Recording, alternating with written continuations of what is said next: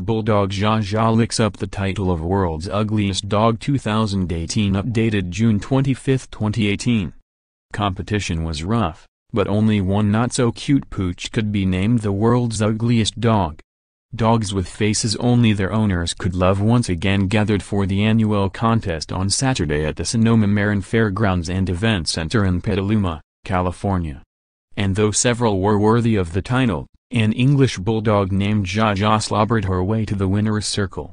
Zsa Zsa's wide stance, teeth exposing underbite and tongue that hangs almost to the ground helped her beat 13 other pups and win $1,500, a supersized trophy and a trip to New York for media appearances.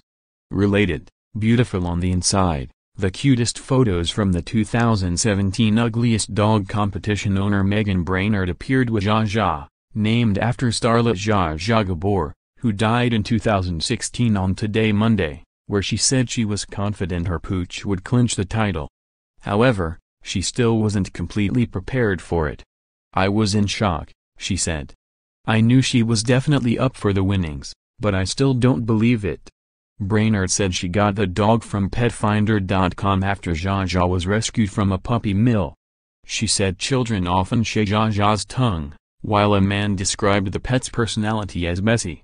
Brainerd told the New York Times that they drove 30 hours from Minnesota to participate in the popular contest. "She is just so ugly, she's beautiful," she told the newspaper. "Do children shake Zsa Zsa's tongue?" "Yes."